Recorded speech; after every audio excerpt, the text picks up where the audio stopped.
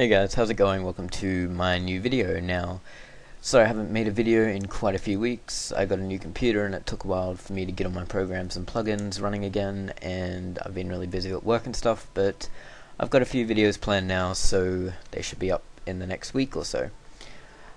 Okay, and in this video it's just going to be a really quick basic tip, and a lot of you probably already know it, and some of you might not, so I thought I'd make it anyway. Now this is a video I'm working on. It's just some clips of when I went on a holiday to Brisbane in Australia, and I went to like a theme park with some friends, and you know, it was a pretty good time.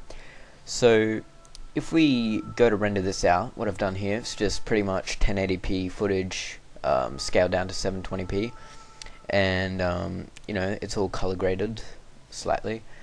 So if we go make movie, composition make movie, and we want to make sure it's on best settings, so best in full, if we click that, and then down here we're going to render it as an AVI file, and we're going to enable audio outputting, and then let's just click render.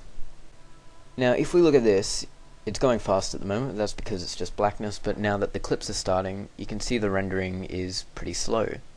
And if we look down on the bottom here, it says RAM, and it's only using 20% of 16 gigabytes, which is my total amount of RAM. Now if we leave this running like this, the estimated time remains will probably go up to around 6 minutes or something like that for the render. So if we just stop that, there's a way we can improve that speed quite dramatically. So if we go back to our composition and we go to Edit, Preferences, and go down to Memory and Multiprocessing, we can enable render multiple frames simultaneously, which is multiprocessing.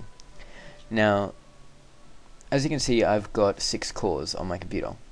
Now what you can do is you can allocate total number of gigabytes per core. So right now it was only using 1 core.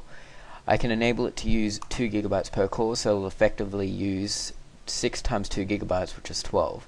So if we do that and click OK, we can go Composition, Make Movie again.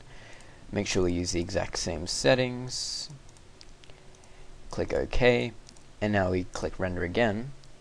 You'll see that the render speed will improve quite a bit.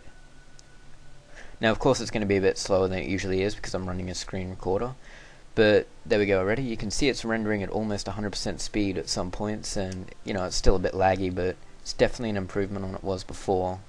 And if you look at the estimated time remaining, it's only going to take about 2 to 3 minutes to render this time.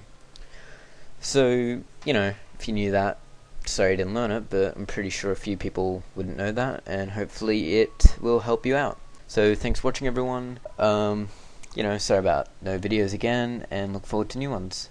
Thanks for watching, and I'll see you later.